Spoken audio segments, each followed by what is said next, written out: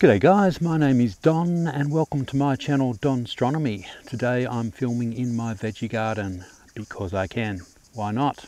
I filmed everywhere else. I filmed inside my house. I filmed under the balcony in my house. I've filmed down the side of my house. I've filmed outside of my house on occasions. I've filmed in my observatory on multiple occasions. I've filmed in my workshop. I've even filmed in the swimming pool, so today I'm filming here. Nice change. Today's video, however, is about a new telescope that I've just purchased, and I've been wanting this telescope for a couple of years now, and I've finally got it.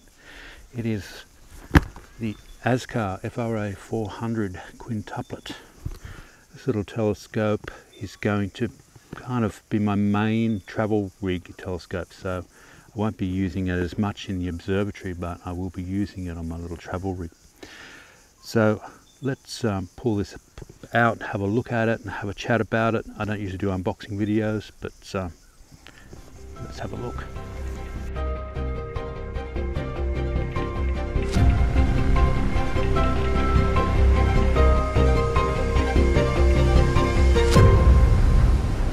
Okay, there she is out of the box.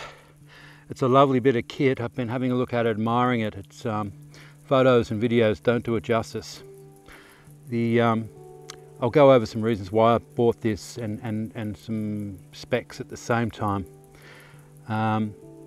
This was mainly to be used as my travel rig. I've currently got a Skywatcher 50ED as my main scope on my travel rig. I've got a Star Adventurer GTI mount, so I'm hoping that this is going to be a good combination for that. So I also have an observatory as well, so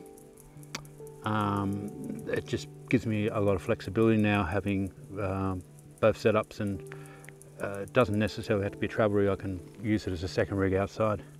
So the reasons I bought this, and I'll talk as I go along, I'll describe. There's an aluminium dew shield which is quite nice, powder coated, nice feel to it. The lens is a 72mm in aperture, and there's my pretty face down there. It is natively 400, as it says on the side, 400mm at f5.6. Now there is also a reducer you can purchase for this as well. Unfortunately for me, they didn't have it in stock. I bought this from a store called Testar in Sydney in Australia, and I buy a lot of equipment off those guys, and they've been very good to deal with, and they ship fast, and I'm out in the country, so that's really handy. I've had some embarrassing situations where I've fried my Zato focuser, which is on another video, and they had to get parts from Italy, but they still got me up and running really quickly within a couple of weeks, and so they're good to deal with. The 0.7 reducer for this brings it down to 280mm at f3.9, so that's quite a large chunk of the sky and reasonably fast. The lens in this is quite beautiful as well. It's the objective lens in this. It's a quintuplet in design, so it's ready to go as an astrograph. It's got a built-in fill flattener, so you don't even need a fill flattener. It's got two dual air-space apochromatic refractor lenses in here, so it's a quintuplet, and the back focus also is amazing. So there's a 3-inch rack and pinion focuser on this, and the quality is really good. There's no play. It's really smooth, and it's got a massive 140mm of back focus length, so you can get anything you want, all your accessories, filter wheels, off-axis guiders, electronic focusers, you name it. And you don't even need to find space for a rotator, because unless you want an electronic rotator, which there's plenty of room for as well with the back focus, because it's got one built in. And it's also got the finoscope bracket attached to the side, and it's got a image circle of 44mm, which is crazy. So that's really good. I can put a full frame sensor on this if I had one. One day I hope I will have, but at the moment I've got, my biggest sensor is 28mm, so I'm expecting that to have no issues with that on this telescope. The overall length is 317mm, so it should fit and replace my Skywatcher ED in the case reasonably well. Its weight is 2.88 kilograms. That's the whole thing as you see it, including the handle, the brackets, the dovetail bar. And I think the weight of the OTA itself, and I'd have to be corrected here, is 2.5 kilograms. I don't know if I forgot to mention, but it has a built-in dew shield. I might have done that one, but if I haven't, well, it does. So, looking forward to getting first light on this.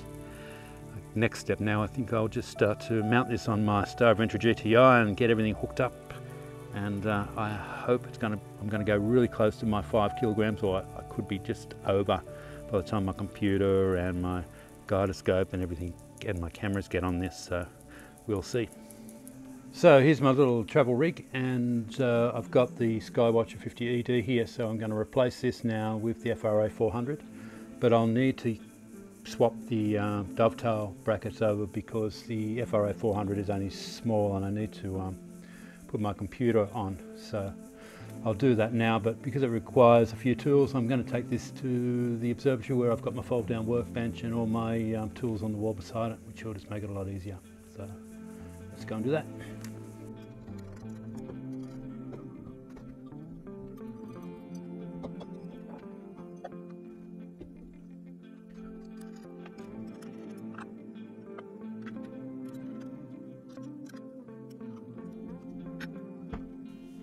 So I won't need this adapter here, which basically brings it down to 1.25 for 1.25 eyepieces or 1.25 inch fittings. So I'll lose that.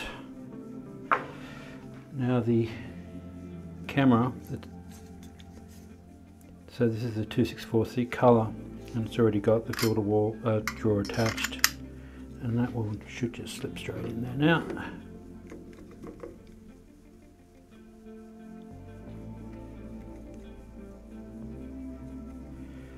And that's just a very, very simple connection. Happy with that.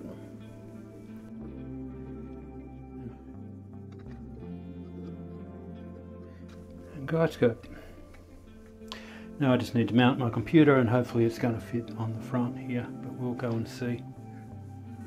Alright, let's get this baby on.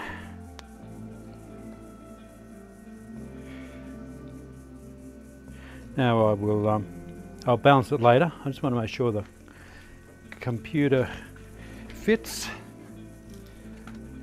So that's my computer there, and I mount it onto the dovetail saddle via this clamp here, and that's so that I can interchange it with other telescopes, and even when I'm doing wide field with my Sony a6400, I've got a mount that goes onto its own dovetail, and this computer can slip on that. It just makes it easy for me to pole line because it's really hard in the southern hemisphere to do that.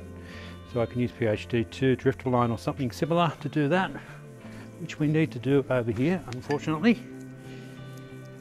Just mount my camera. That high-pitched noise you hear in the background is the inverter for the house. We're off-grid here and it's hot and it's complaining. Fans going crazy trying to keep cool. Voila! All ready for first light. Exciting stuff. Look at that. Wonderful.